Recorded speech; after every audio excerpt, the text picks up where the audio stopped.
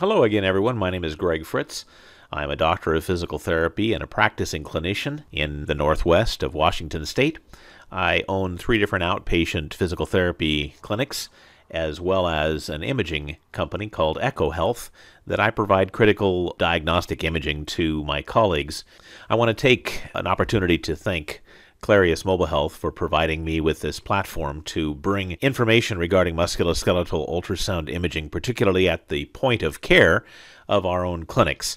And this is a second video in a 3-part series that I'm hoping to educate my own occupation group to the use of diagnostic ultrasound imaging in our practice. The first video is entitled "The What?" I encourage you to take a look at it. It does briefly outline how ultrasound fits into the imaging modalities in our practice, and it also gives you some identification of what structures look like in the body under an ultrasound view. This particular video, I am hoping to platform our process of identifying the working diagnosis, and so I have provided a subtitle to the why, being 8 differential diagnosis questions answered. And I'd like to spend some time talking about how we get to a working diagnosis, and that involves going through the differential diagnostic process. Known as history taking, good clinicians begin to realize that it is during this process that they can start to itemize in their own mind or on paper the list of chief complaints. And from that list of chief complaints, they can begin to develop what they believe to be possible diagnoses. There's 2 different strategies that have been identified for coming up with these possible diagnoses, and the first of which is simply pattern recognition. Much like computer machine learning, clinicians have gone through enough exposure to various diagnoses or various chief complaints that they can put together their best guess as to what the diagnosis could be. The second strategy involves scientific hypothesis, and that's where we simply evaluate could it be this, could it be that, through various testings. Once we get a list of possible diagnoses, we then do critical reasoning and testing to challenge those diagnoses and attempt to rule them out or rule them in. In physical therapy, we use manual testing like muscle strength testing, joint stability testing, or evaluating a person's gait. But the whole goal remains the same, and that is how do we get down to our working diagnosis with the best accuracy? Because it is in clearly working out what that working diagnosis is that we are able to obtain the best outcomes. And I'm proposing for your consideration that musculoskeletal ultrasound imaging can be used very well to uncover what that diagnosis is. There are 8 different areas that I would like to focus the value of ultrasound imaging on. One is the question of, is it involving the tendon and ligament support structures? Are there lesions to that complex? 2, is the bone support sound? Do we have fractures? Is there any issues that we should be aware of? 3, in what phase of the inflammatory continuum is this patient in? That helps us to address what intervention is the most sound and appropriate. 4, what level are we dealing with of degenerative arthritis? 5, can we discern whether or not this symptom profile is coming from a structure, like let's say a rotator cuff tear, or is that pain and weakness coming from a nerve issue, like a cervical spine pathology?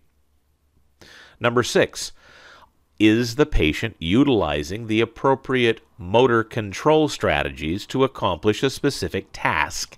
Whether that's the VMO, whether that's the serratus anterior, whether it's pelvic floor contraction, ultrasound imaging can allow us a window into whether or not our patients are activating the right muscles and even in the right sequence.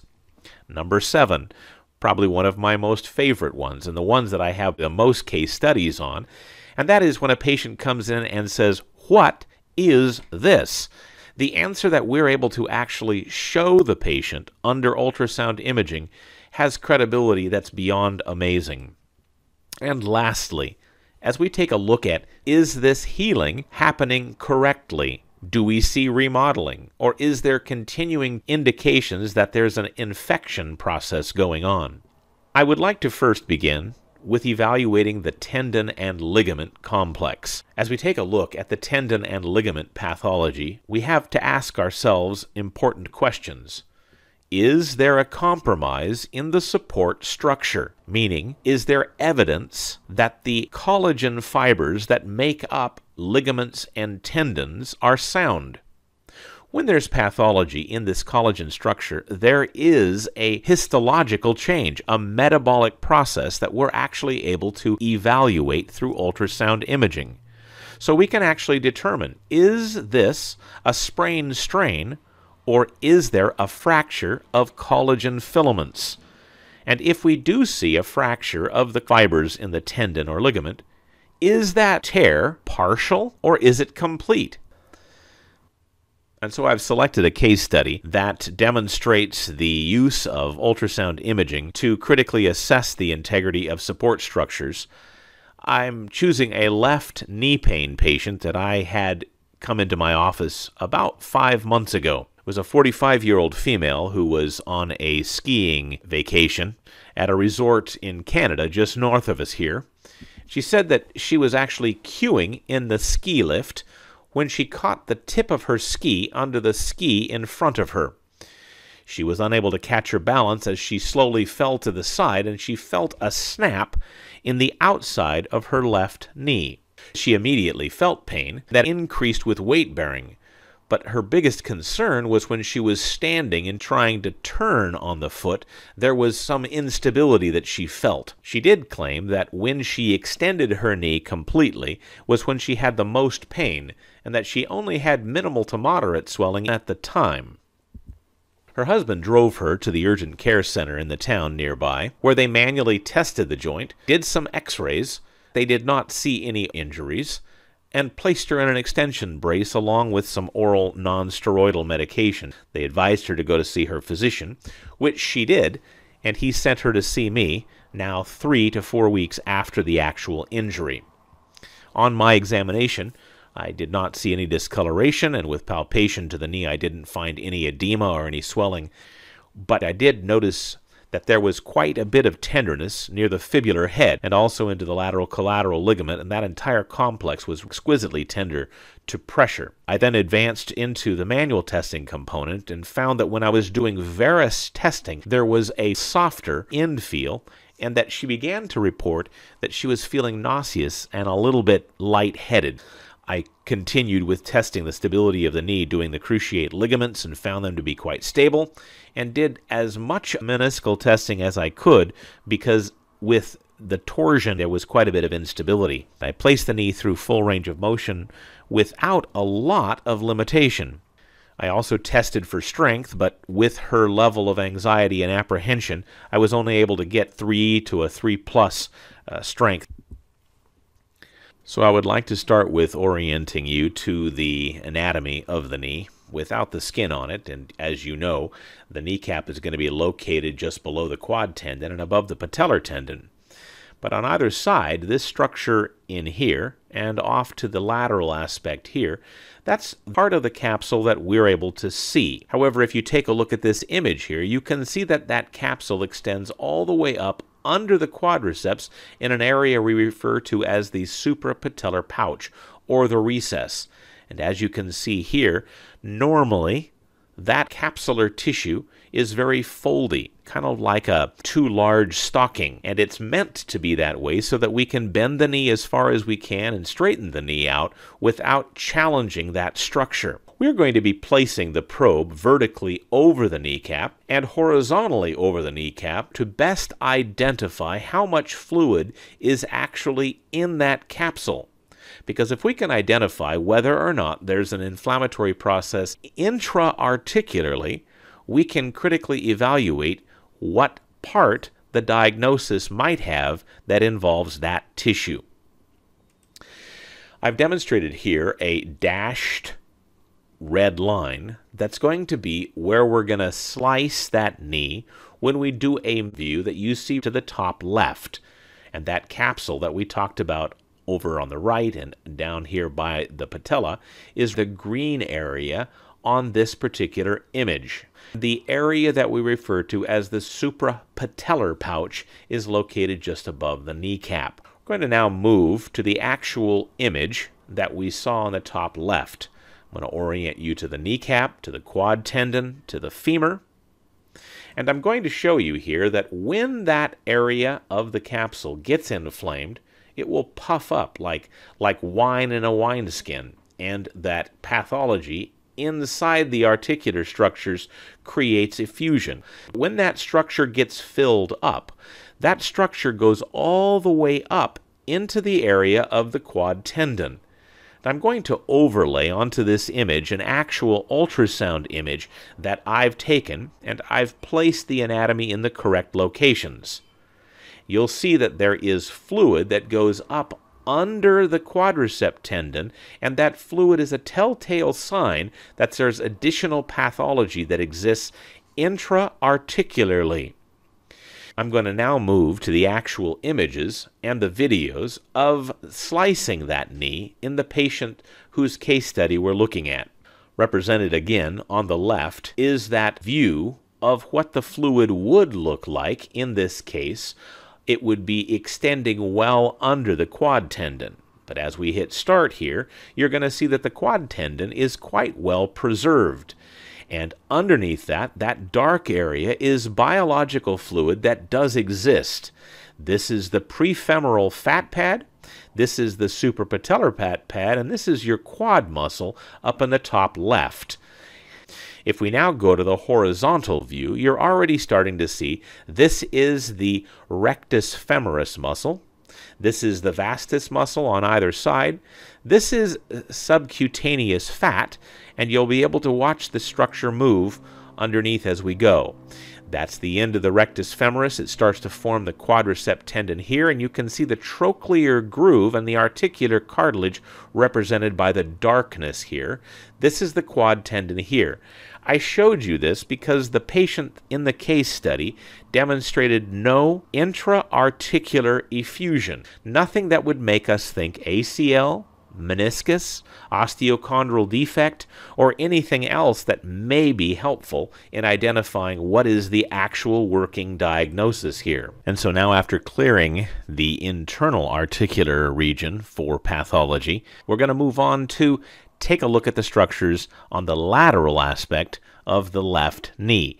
This video you're going to be watching now basically shows a highlight of the region where she was having pain, and it's going to bring that image closer to you and expose the structures of support that are underneath the zone where she had most of her discomfort. You're going to see here that this is the lateral meniscus. This is the popliteal tendon coming from the popliteus muscle, and this is the biceps femoris that comes down, spans the lateral joint, and attaches to the fibular head. This is the lateral collateral ligament that goes from the lateral condyle across the popliteal tendon, across the meniscus, over the tibia, and attaches as well onto the fibular head. So when we do take a look at the first image that's going to be showing up now, you'll see that the fibular head is off to the right here. This is the tibia, and this is the distal lateral femur. And you're going to take a look at the fibers coming from the biceps femoris when we take a look at the video starting now. You'll see that from the top left of the screen, the fibers, the long strand collagen fibers coming from the muscle structure that's up here a ways, comes down and it starts to go apart and attach itself to the fibular head. Now, though we see a little bit of darkening in this area here, which could represent some fiber strain, we don't see an overt swelling or darkness of fluid that exists there. So what we're going to do next is take a look at the structure of the biceps femoris tendon, and you're going to then see that we're going to move the probe in a counterclockwise direction to go over the top of the lateral collateral ligament. We begin with taking a look at the biceps femoris tendon going into the fibular head, and from there you will see coming into view the femur, again fibular head, and the long strand structure of the lateral collateral ligament. This is the popliteus tendon running under the lateral collateral ligament, and this is the fiber of the LCL attaching to the lateral condyle of the femur. So here we see the fibers of the lateral collateral ligament, but we also see something showing up here down at the end. There is clearly a cleft between the fibers of the lateral collateral ligament and the continuation of fibers to the fibular head. And so we move on to evaluating just the lateral collateral ligament. We're looking for signs of inflammation to identify where along that ligament the injury is most likely. When the body is irritated, when something is torn, the body does create fluid in the region, and that fluid can show up on ultrasound as darkness.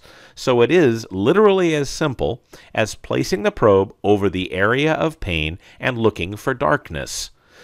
So we're going to now take a look at the actual structure of the lateral collateral ligament, remembering this is the fibular head, this is the femur, this is the popliteus tendon.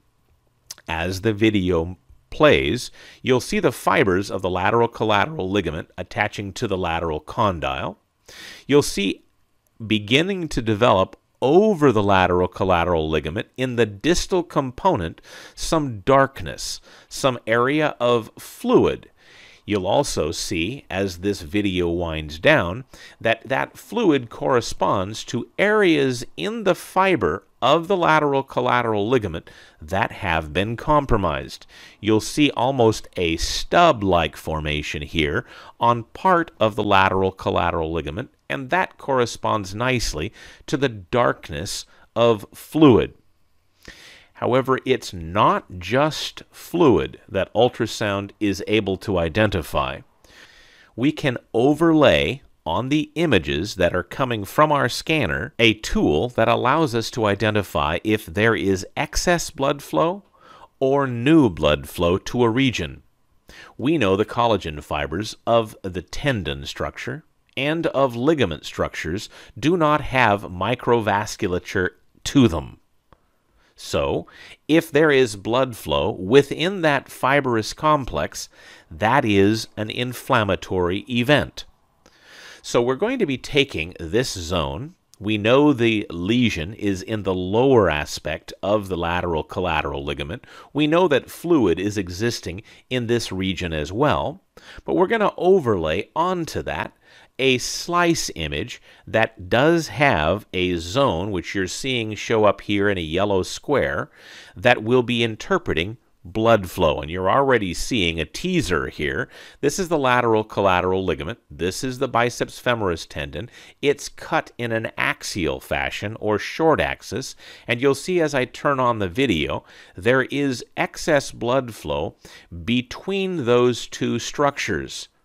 Not just excess blood flow, there is blood flow, and that is an inflammatory event. So we have the ability so far to show you that there is a lesion. It's in the distal component of the lateral collateral ligament, and it's in a process of inflammatory correction for healing. So, in category number 1, which is support structures, these are the questions that I've been able to answer regarding my patient.